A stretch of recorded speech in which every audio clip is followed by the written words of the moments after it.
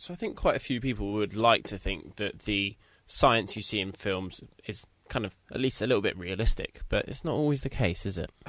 No, definitely not. Like, there's even people that actually believe that the science used in CSI is, fully real, and this whole enhance is an actual button that you press whenever trying to make an image look better. Now, I've had to explain that to my mum so many times, so I'm glad you said that.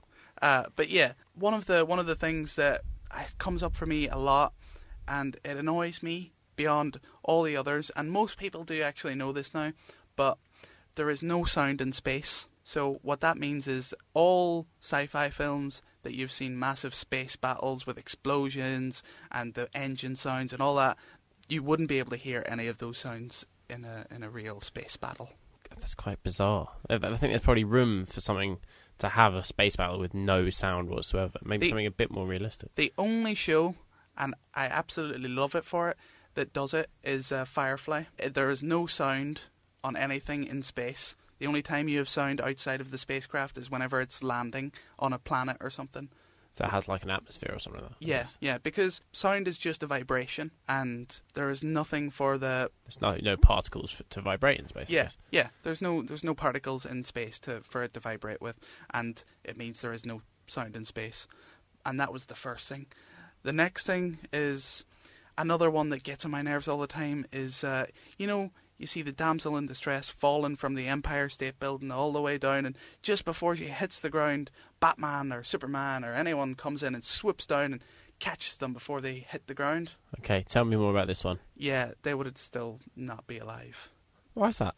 Well, the momentum that they gain going down all those flights of stairs would mean that they would have, the inertia and all that sort of stuff and the G-force, once they've been suddenly stopped, all of their organs are just going to come flying out.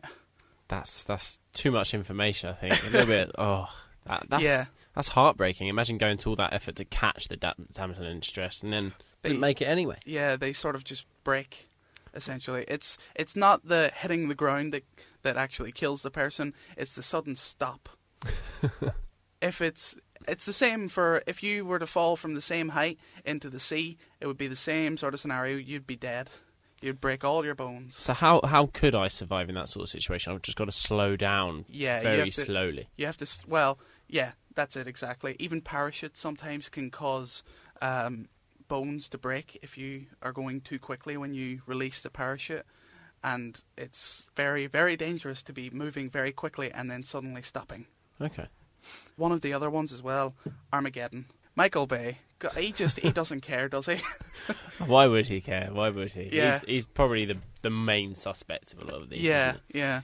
He's hit all of the things that I hate as far as bad science in films goes, but Armageddon is the biggest. Like the whole idea that there's an asteroid the size of Texas about to hit the Earth. Well, the biggest asteroid isn't even half the size of Texas. And that's in our solar system. So yeah, there is no chance that that's going to happen. And then the fact that they said a comet actually collided with the asteroid to send it out of its orbit and heading towards Earth, that's not going to happen. There is no way that there's a comet could build up that much momentum to shift an asteroid that size off its gravitational field. Yeah, it's not going to happen. And then another one is. Whenever they said that if this asteroid hits the Earth, it's going to be like 10,000 nuclear explosions. Actually, they underestimated. It'd be 100 times that. It would split the Earth in half. And as well, the fact that they even managed to land a rover on the asteroid is completely impossible because there is not enough gravity on an asteroid that size or going that speed.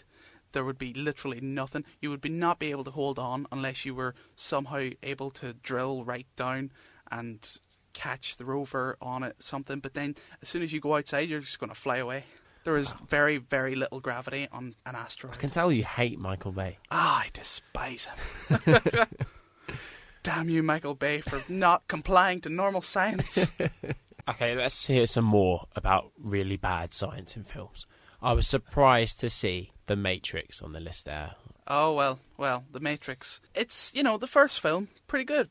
Didn't like the second or third film like a lot of other people, for obvious reasons. You and me both. But the main reason that The Matrix makes it onto my list of science badness is because the idea that all the humans are like batteries doesn't make any sense, because the amount of energy that it would take to keep the humans alive would not produce enough energy to actually sustain the robots. So it's like trying to power a car with a turbine, but also the car engine has to power the turbine, and it's just it's not going to happen. So are you telling me that I'm not going to be able to charge my phone in the future by plugging it into the back of my neck? Probably not. That's a real shame. I think the robots probably knew this and just got really upset that they were slaves or something for a while. Because, just a bit of revenge back on the humans. Probably. But another one of those things as well is in any action film where there's a bad guy or a good guy that's somehow been covered in petrol and tied to a chair or whatever, and of course whoever's tied them to said chair has found them and they've got a cigarette in their mouth, and they give off their cheesy one-liners and flick the cigarette into the flame, into the petrol, and flames burst out of them. That sounds like a pretty realistic thing. What could possibly be wrong with that? Well, cigarettes can't light petrol just because they're not hot enough. A naked flame is the only thing that could light petrol. Cigarettes, granted, if the cigarette was on fire, then it might work. But if you smoke, you'd know that if your cigarette is on fire, it's not going to be very nice. I'd like to see this scenario in a real film. Someone's tried to deliver the one-liner, they've thrown the cigarette, and it's just not lit. Yeah. And then look at the henchman, what's going on?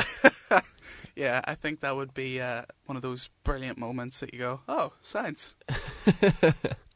Yeah. Well, another one as well is actually, have you ever thought about becoming invisible? Would you really like that, do you think? I don't know.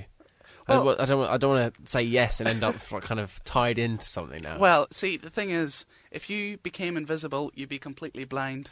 Why is that? Well, basically, the whole idea of vision, it comes from the ability to see light and light reflecting from you, essentially, and it goes into your retinas and it's read by your retinas. So the light has to stop at you, or else the light photons will just pass straight through you, so they won't be able to go into your eyes. So if the light stops at your eyes, it means that you won't be invisible. But if the light passes through, you won't be able to see anything. So you'll just see blackness. This changes absolutely everything. I know, the standard question, what super power would you have? I don't think... Wow. I don't want to be invisible no more. So that's one thing that I'm going to say as well. If you stopped time, if you could stop time... How would you breathe? Surely you'd freeze to death and things like that. How... Yeah. Don't get me started on this, because we could go along for a whole episode about it. Well, I know about your disdain for the latest Godzilla film, and I just wanted to point out that Godzilla is physically impossible as a creature. Really? Yeah. I'm sure I saw just a couple of Godzillas down the road just today. Not quite.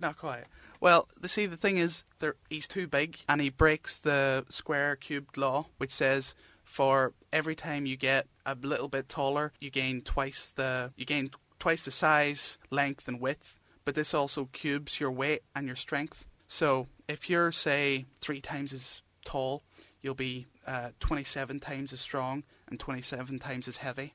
So what happens is, Godzilla, he's what? We'll say he's 100 times the size of an average lizard.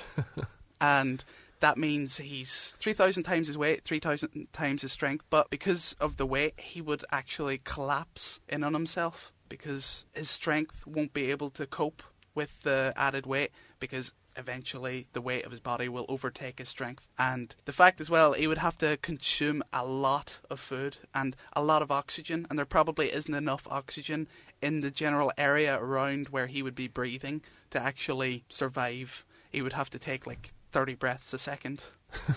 So yeah, Godzilla is an impossibility just because of his ginormous size. I wish the film was an impossibility. I really, really do.